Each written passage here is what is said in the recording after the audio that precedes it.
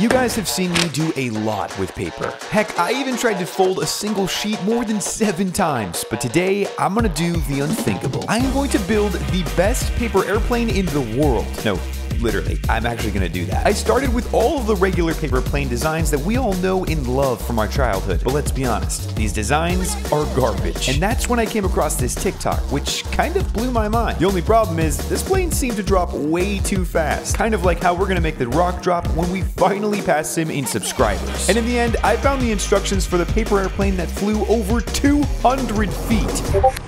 Nope. Too easy?